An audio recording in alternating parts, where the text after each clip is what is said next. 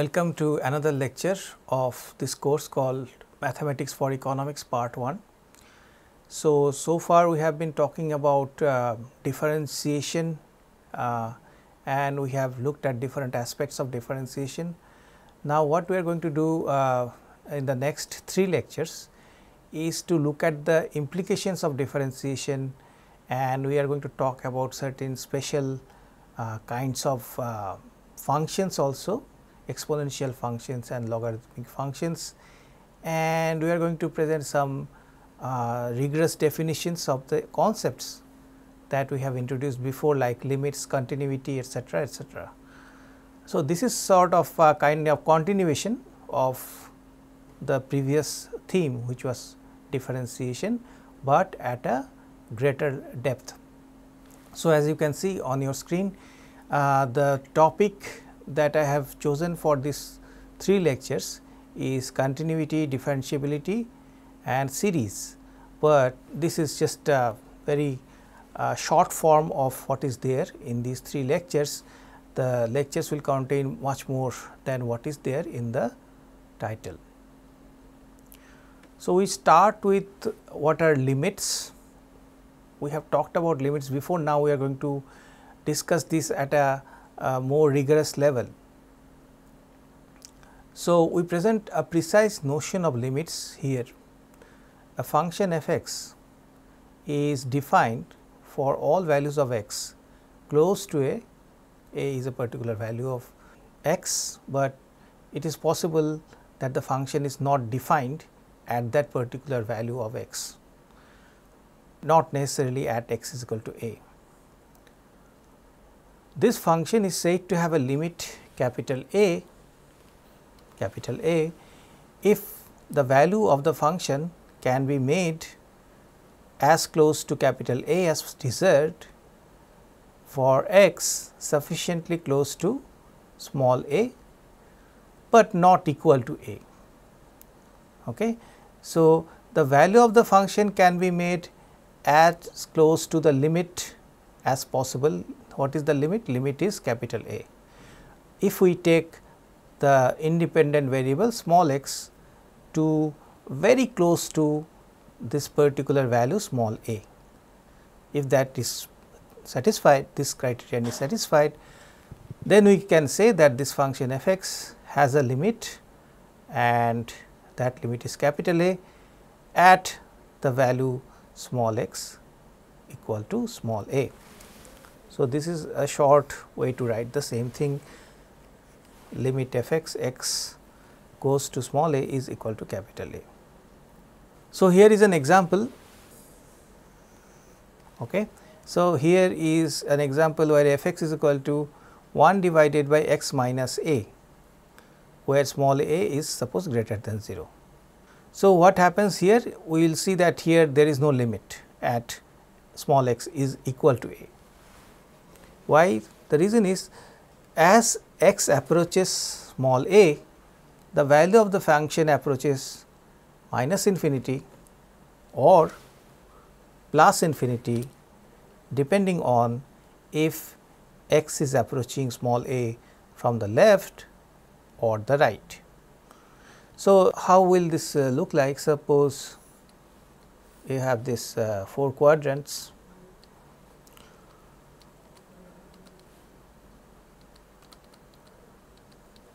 So, suppose you are approaching small a and x is approaching small a, and where is small a? Small a suppose is here. Suppose you are approaching small a from x greater than small a. So, in general x minus a will be positive. So, this 1 divided by x minus a will be positive, but if x becomes very close to small a, then x minus a becomes very small, right, and so 1 divided by a very small number is going to approach infinity. So, you are going to have kind of function like this. So, it is going up and up as you are approaching small a from the right. On the other hand, if you are approaching small a from the left, right, then this value x minus a is as such negative, right. But as you are getting very close to small a from the left hand side, then it becomes very close to 0, the denominator becomes close to 0, right. So, the fraction becomes, it approaches minus infinity. So, you have a shape like this. So, therefore, at x is equal to a, right, you cannot say that there is a limit, because there is no fixed or finite number capital A, right, to which you approach as x approaches small a, right. So, that is the reason why for this particular function there is no limit of this function at x equal to small a. We say the limit of the function does not exist at x is equal to small a. Limit does not exist if there are one-sided limits like shown below. This is the other case where limit does not exist. So, here I have just drawn the diagram, I have not given you the form of the function. So, suppose the function is f x is such that if you are approaching a from the left hand side, then the value of the function becomes very close to capital A. So, there is a limit, right, as x goes to a minus, the f x approaches capital A, this is capital A. However, if you approach a from the right, the value of the function does not approach capital A, it approaches something which is different, it is capital B, right. So, these two values capital A and capital B are called left limit and right limit of this function at x equal to small a, right. So, here you do not have a limit because these two values are different.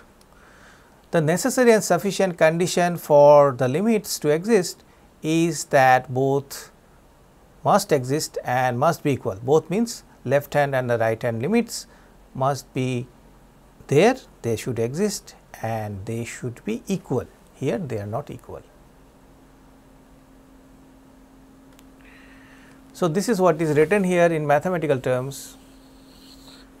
The left hand limit, this is the left hand limit and the right hand limit, they should exist and they should be equal, they are capital A. So, that means they are equal, and in that case only we can say that the function has a limit at x equal to a, and that is given by capital A.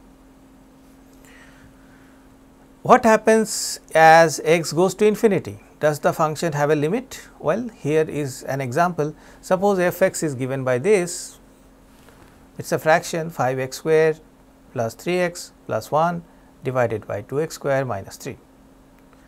As x goes to plus infinity and minus infinity, how does the function behave? Let us try to see that. So, f x is equal to 5 x square plus 3 x plus 1 divided by 2 x square minus 3. Next, what we do? We divide the numerator and denominator by x square. What is the speciality of x square? X square is the highest power of x, right? Highest power of x is 2.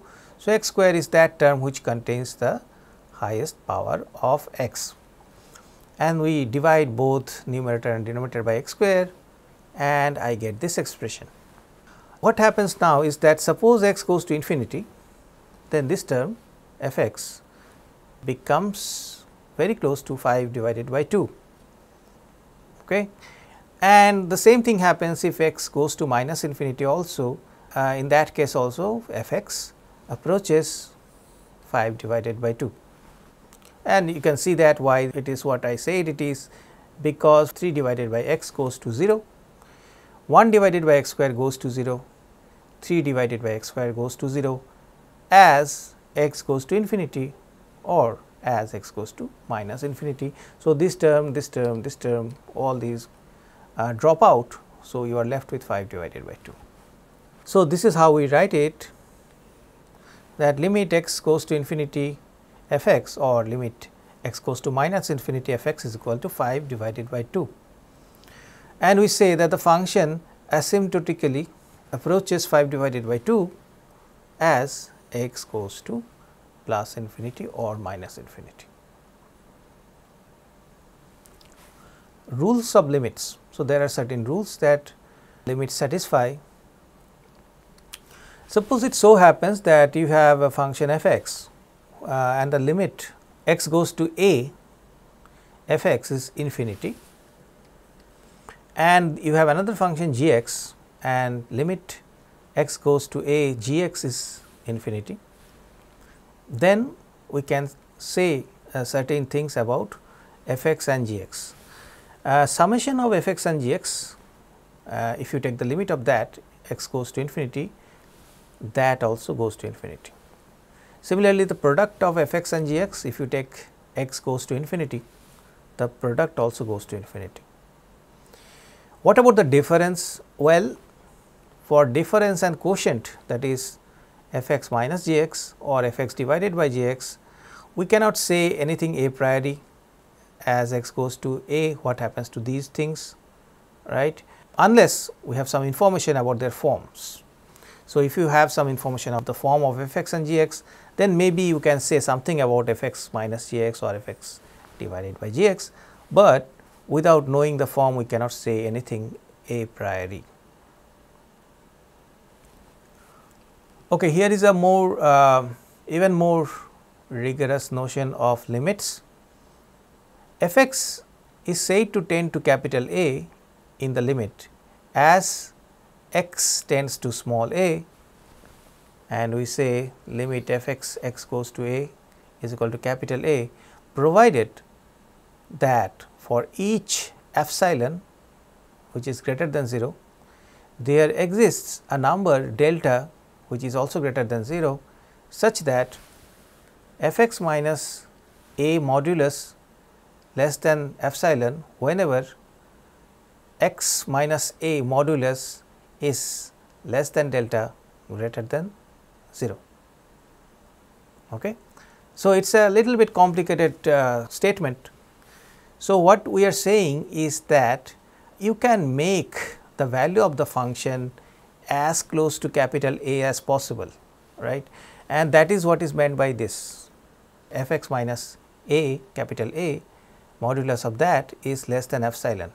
So, you can take any arbitrary very small epsilon, and still the difference between capital A and the value of the function will be less than that. And when does this f(x) minus a will be less than epsilon? When you take x to be very close to small a, right, whenever x minus a modulus of that is less than delta.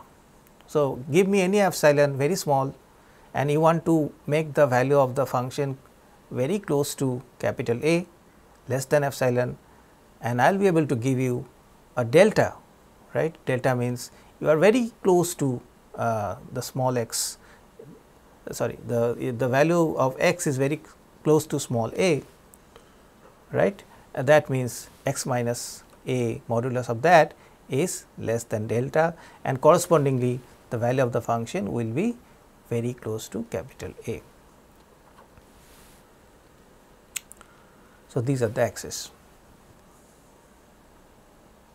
Okay, now we come to something known as continuity.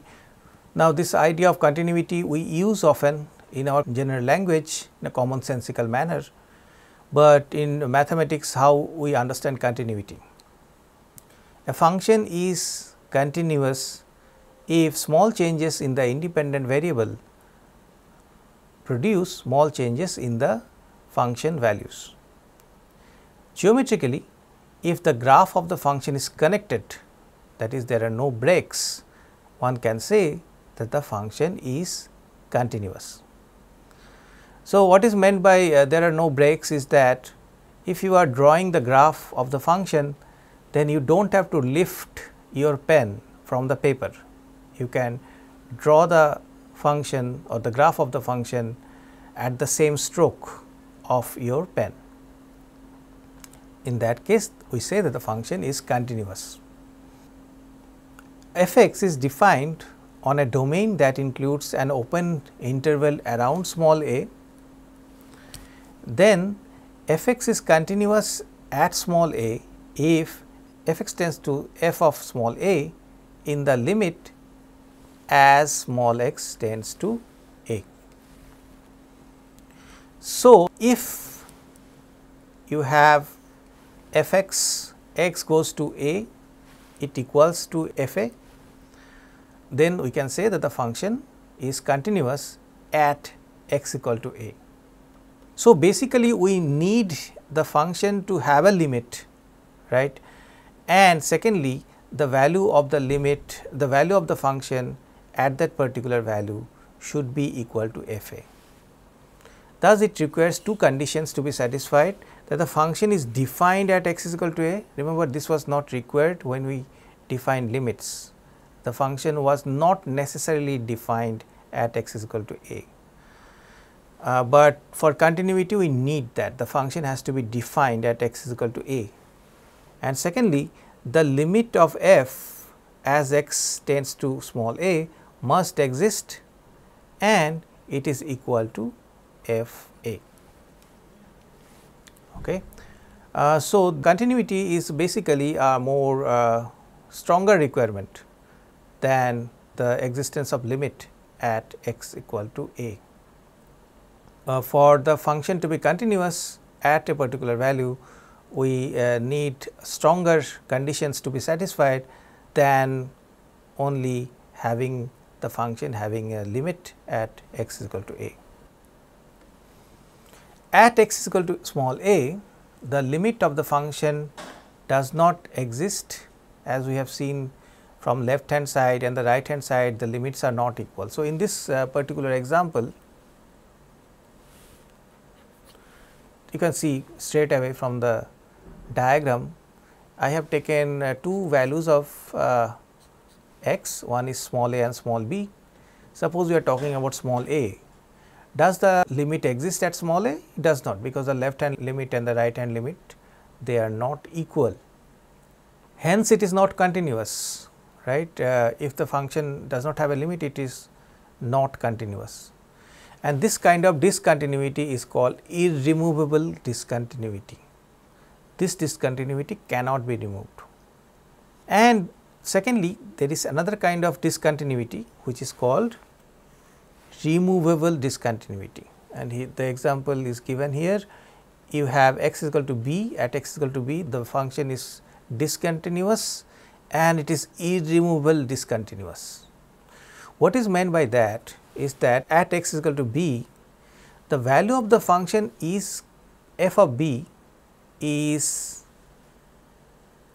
a, right. This is the value of the function, this value. On the other hand, if you look at the graph, what is the limit of the function at x is equal to b? At x is equal to b, the limit of the function is actually capital B, this, right. You can see that as you approach small b, the value of the function approaches this value, both from the left and the right. So, the limit is at capital B, whereas the value of the function defined at small b is capital A, right, and a and b are not equal, and this kind of discontinuity is called removable discontinuity.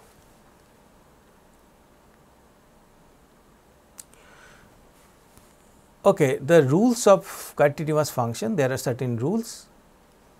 Functions of this form f(x) is equal to small c, which is a constant function, or functions of this form f(x) is equal to small x. So, this is the 45-degree line. These are continuous everywhere. So, at every point in its domain, the functions are continuous. And there are certain other general rules. Suppose f and g are continuous at x is equal to small a, then f plus g and f minus g are also continuous at a. That is, the summation and the difference of two continuous functions is a continuous function, continuity defined at a particular point. Similarly, f multiplied by g, that is the product of two functions which are continuous at a particular point, is also continuous. Similarly, the ratio f divided by g is also continuous. Also, we have to mention that it should be continuous if you do not have g of a equal to 0. So, this has to be satisfied, the denominator cannot be equal to 0. And if you take the power, so you take f x and suppose it has a power of p divided by q, then this will also be continuous at a if f is continuous at a, and obviously we need that f of a to the power p divided by q be defined. If it is not defined, we cannot talk about continuity. And these properties actually follow from the laws of limits. And finally, you have composites functions. Composites of continuous functions are also continuous. So, suppose you have, if g is continuous at x is equal to a and f is continuous at g a, that is f is a function of g and g is a function of x. G is continuous at x is equal to a and f is continuous at g where x is equal to a. Then we say f of g of x is continuous at x equals to a. So, composite functions of two continuous functions is also continuous. From one-sided limits, we get one-sided continuity. Remember, we talked about one-sided limits. Now, we are talking about one-sided continuity. Suppose f x is defined in the half open interval a b, that is a is not included, but b is included in this interval. So, f x is defined over that half interval, half open interval. If f x tends to f b as x tends to b minus because x is coming from the left hand side. So, that is why b minus. One says that f x is left continuous at x equal to b. So, think about the geometry. You have a and you have b and you have a function like this. So, you are approaching this value x is approaching small b, and remember this is a closed interval at b, right. And then we say that that if the value of the function approaches f b, we can say that the function is left continuous at x is equal to b. Similarly, one can talk about right continuity. So, here the diagram will just be the opposite of this. So, here you are coming from the right and suppose the function is like this. So, this will be the case of right continuity. A function is continuous at a if it is both left continuous and right continuous at a. Okay. It cannot be just continuous at one side, and if it is continuous only at one side, then we cannot say that the function is continuous at all.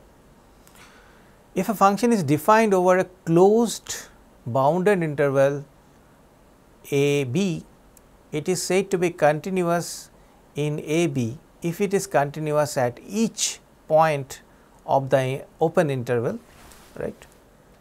A and b are not included here, this is an open interval, and additionally left continuous and right continuous at b and a respectively.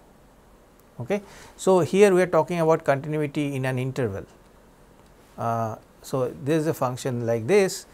So, this function is said to be continuous in this bounded interval a b if it is continuous at each point here. Additionally, each point I mean in the open interval. Additionally, it has to be left continuous because we are talking about b, and right continuous at a.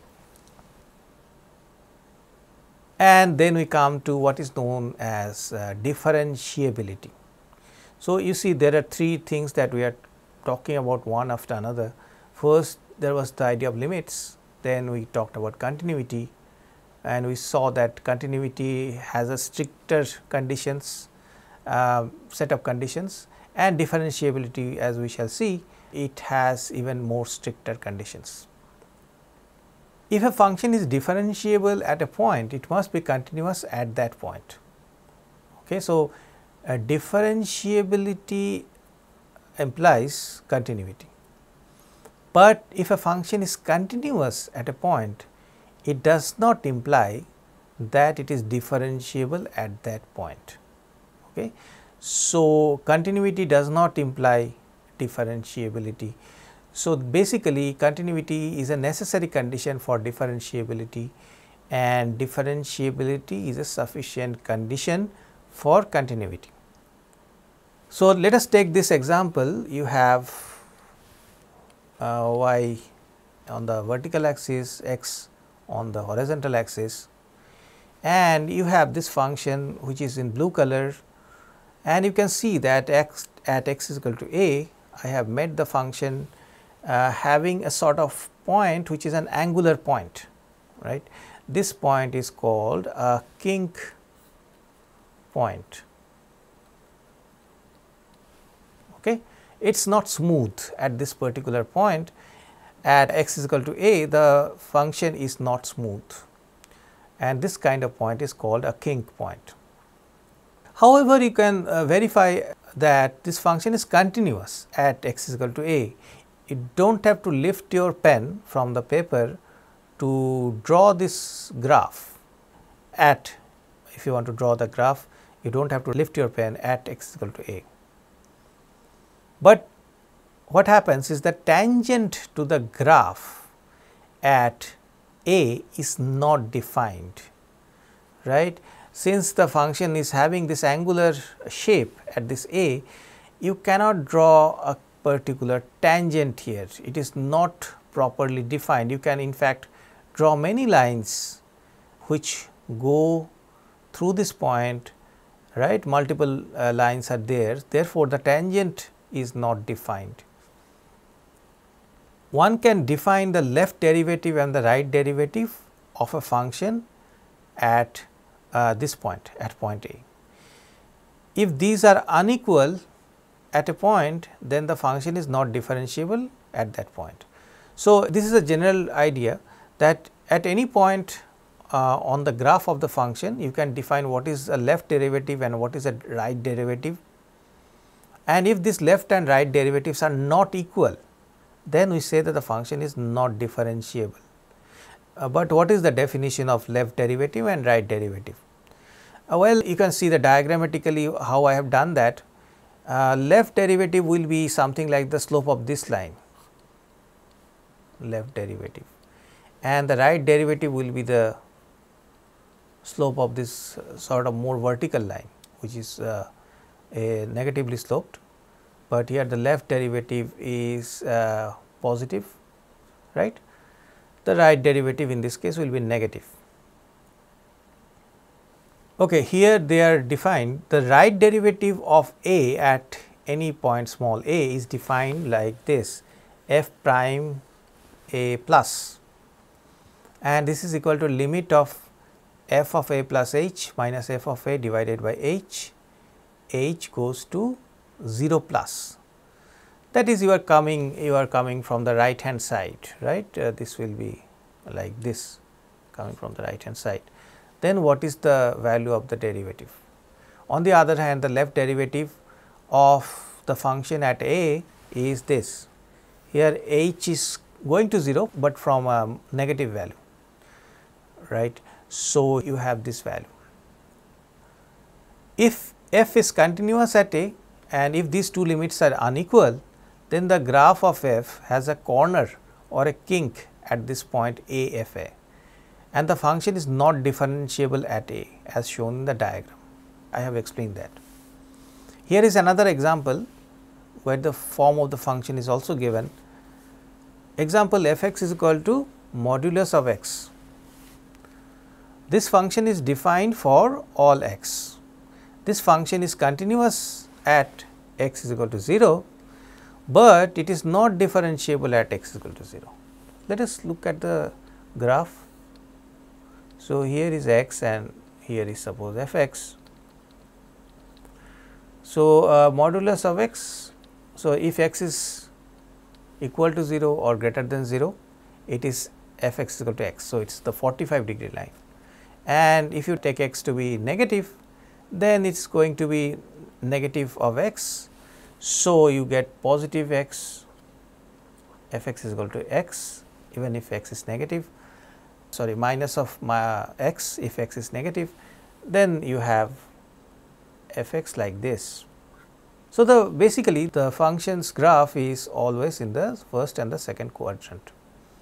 And as you can see here, the left derivative is the slope of this line, which is this line, and what is the slope of this line? It is minus 1, whereas if you take this 45-degree line, obviously we know that the slope is plus 1. So, here the left derivative and the right derivatives are not equal, therefore, the function is not differentiable, and geometrically also that is true, that at this point there is a kink, there is a sort of 90-degree angle in the graph. Okay. Now, we come to a sort of different topic within this larger theme that we are covering, and these are called sequences. These are also related to functions. Any function whose domain is the entire set of positive integers is called an infinite sequence. So, domain is the set of positive integers, that means 1, 2, 3 etcetera, etcetera, it goes to infinity, and you look at the value of the function and those values will give you the sequence. For example, suppose f n, that is the function, is defined as 1 divided by 2 n, and as we know n can take all the positive integers, it can take values like 1, 2, 3 and it goes on like that. So, what will be the terms of this sequence? It will be half, 1 divided by 4, 1 divided by 6, 1 divided by 8.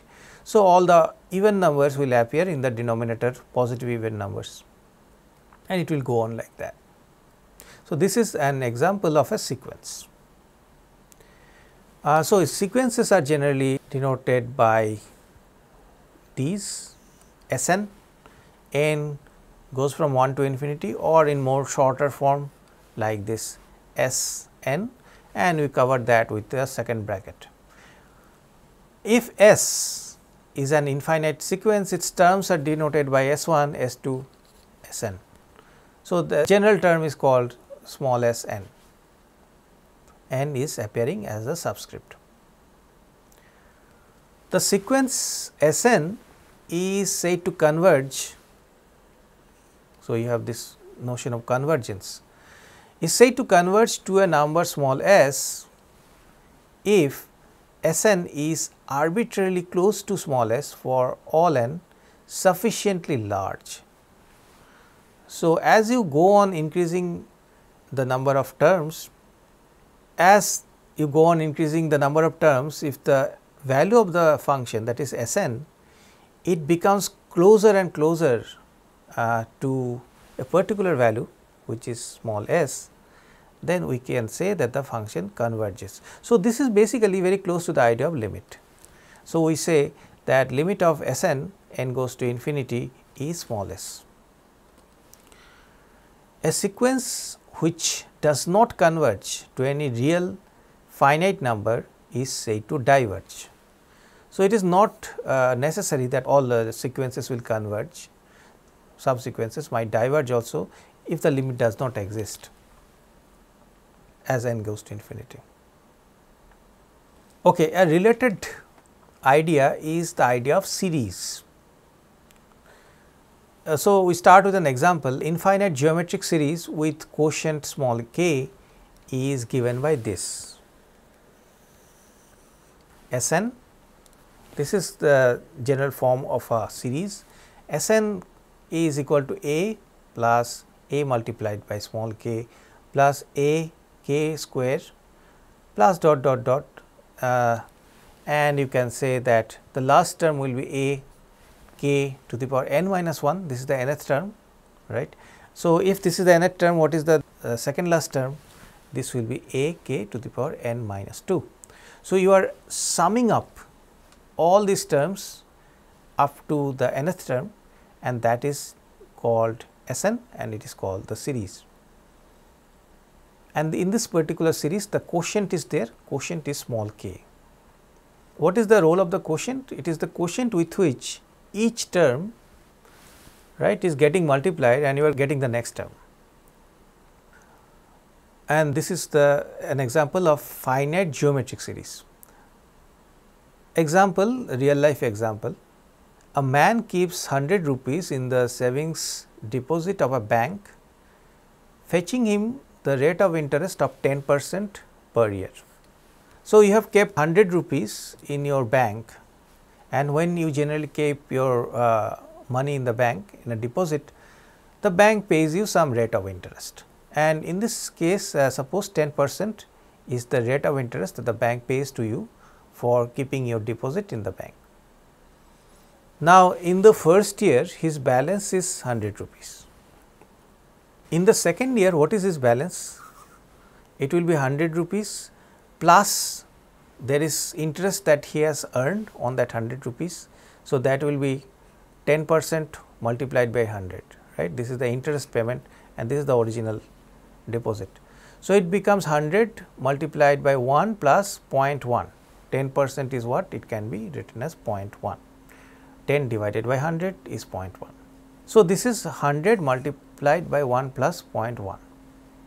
Similarly, in the third year his balance is how much? The second year's deposit plus the interest that he will earn on that. So, this multiplied by 0.1, and if you take common 100 multiplied by 1 plus 0.1, you can take common and then you will get 1 plus 0.1 in the brackets, and this will simplify as 100 multiplied by 1 plus 0.1 whole square.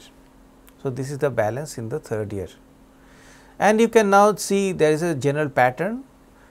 In the 20th year, what will be the balance? The balance will be 100 multiplied by 1 plus 0.1 to the power 20 minus 1, because the pattern is that you keep the 100 constant and there is this factor 1 plus 0.1, and the power is important. The power is the number of years minus 1. So, this is 20 minus 1, because in the third year it was 2, in the second year it was 1. So, in the 20th year it will be 20 minus 1. So, if I find out what has been his total balance over the years, so it is the summation of all the balances he had over all this 20 years, then this will be that 100 plus 100 multiplied by 1 plus 0.1 plus 100 multiplied by 1 plus 0.1 whole square dot dot dot, the last term is 100 multiplied by 1 plus 0.1 to the power 19. So, this is like the expression above, this is the expression, right, and in the sense that the A here is 100, right. What is K? K, the thing that it is getting multiplied with, it is 1 plus 0.1, which is 1.1, and N, which is the last term, right. The last term, if we look at that, it will be 20, because n minus 1 is 19. So, n is equal to 20. Okay, so, you have this series Sn.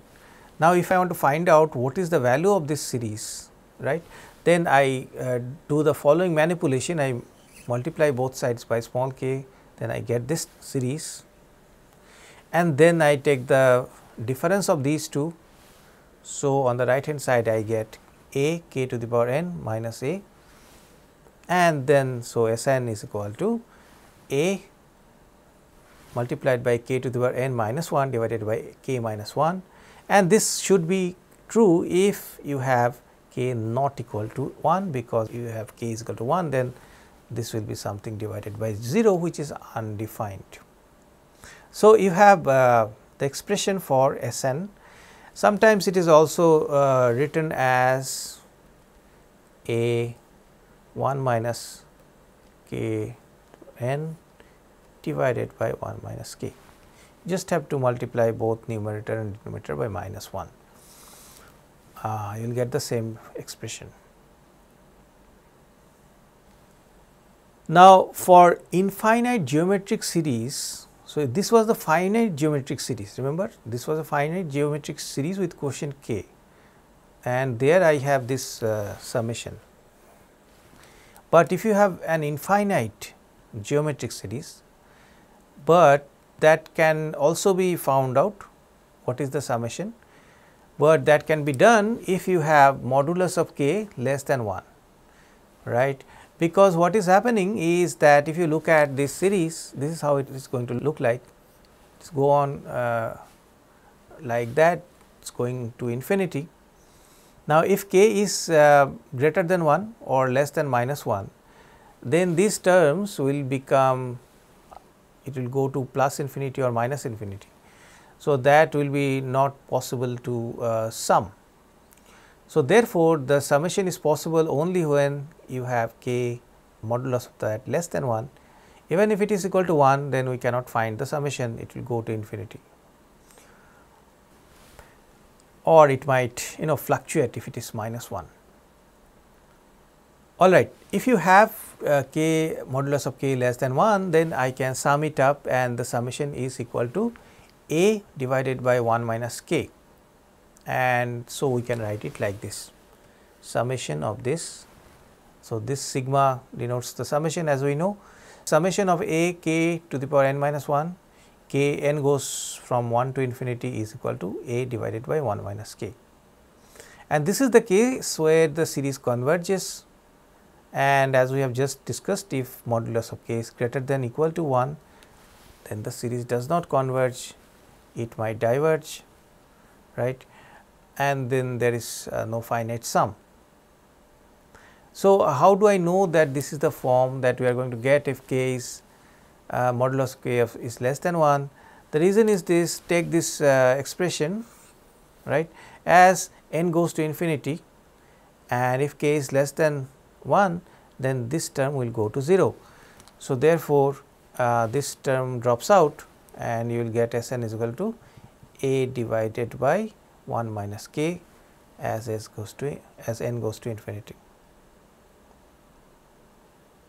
Okay, now we are going to look at certain applications and applications of these series and sequences, and one very important application of these is the present discounted value. Let me start with an example to motivate. Suppose 100 rupees is available to a man today and he invests it in a business which fetches 20% return per year.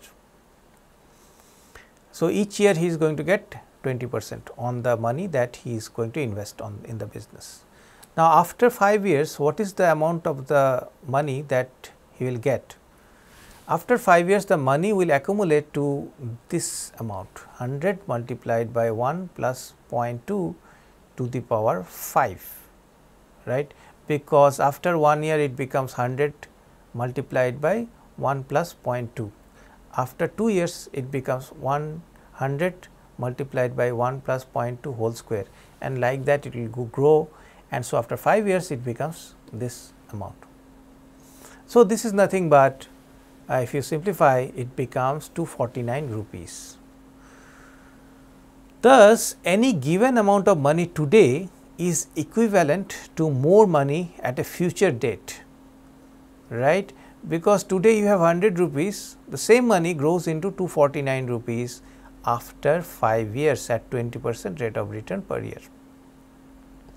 In the above example, 100 rupees is the present value of 249 rupees 5 years later at 20% rate of return per year. So, this is the idea of present value.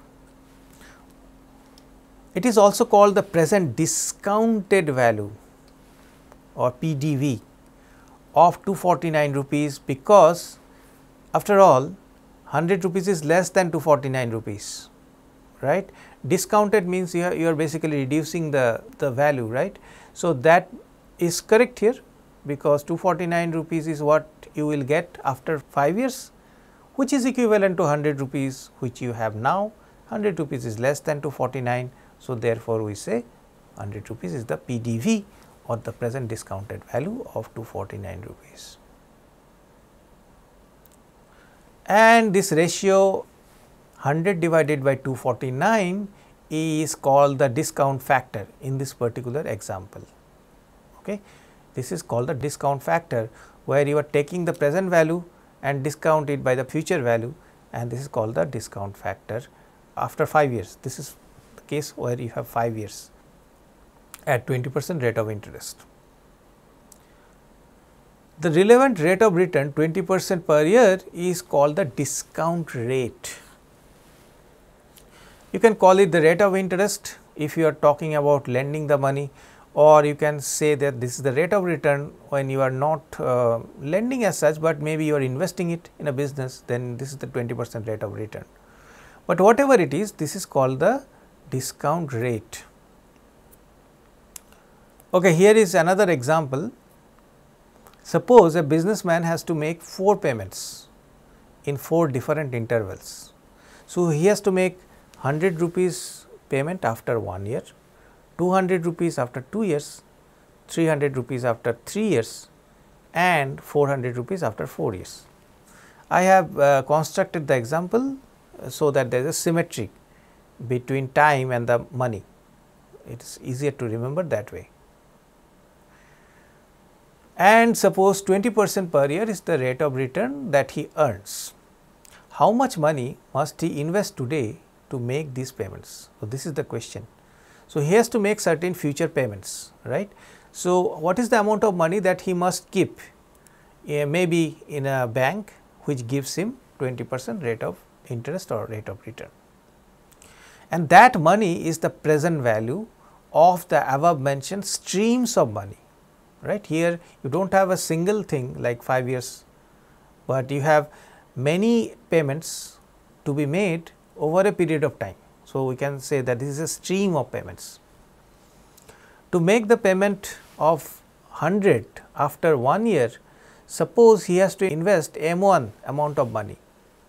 Therefore, M1 multiplied by 1 plus 0.2 should be equal to 100, right, because 0.2 is 20%, he will get 20% rate of interest. So, the total amount of money will become 100 rupees.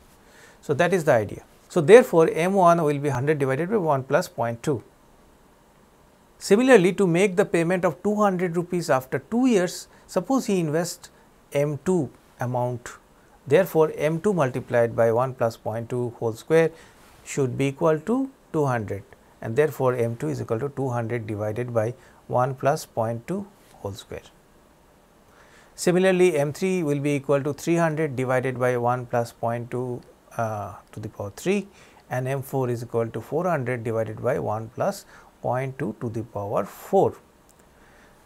Thus, in all he has to invest M1 plus M2 plus M3 plus M4 amount of money, the total amount of money to make all these 4 payments. And so, you just add up these values and you are going to get this 100 divided by 1 plus 0.2, 200 divided by 1 plus 0.2 whole square, blah blah blah. And if you simplify this, you will get 4 terms. I have rounded it off up to 2 decimal places, and I get 588.87 rupees. So, 588.87 rupees is the present value of 4 future payments or the income stream over time. Now, if you notice the amount of money that he is paying in this 4-year intervals is what? It is 100 rupees plus 200 plus 300 plus 400. So, in all he is going to make payments of 1000 rupees, right, if I just sum up these amounts.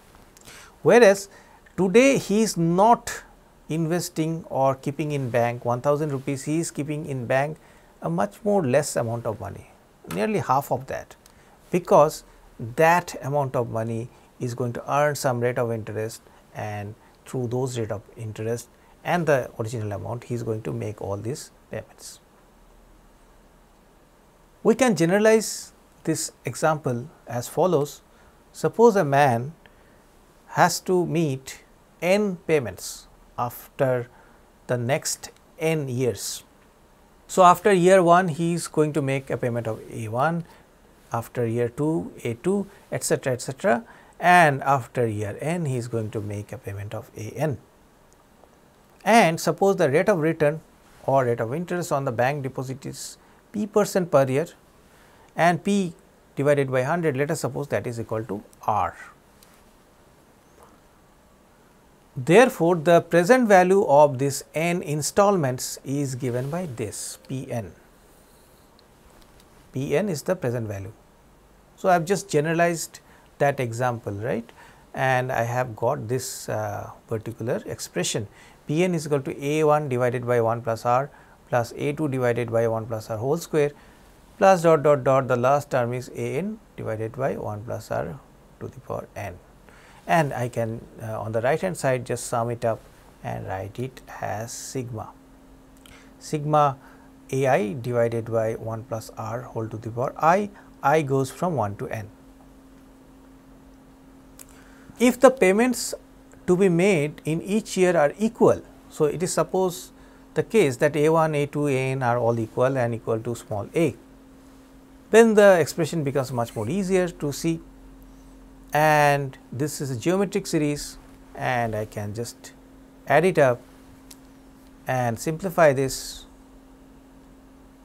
and I get this. So, Pn is equal to A divided by R multiplied by 1 minus A divided by 1 plus R to the power n.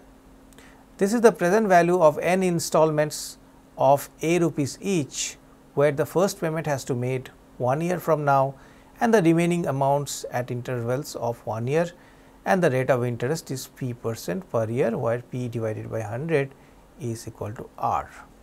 Okay, let me stop here. In the next lecture, I am going to start from another example of this present value and its calculation, and see you there.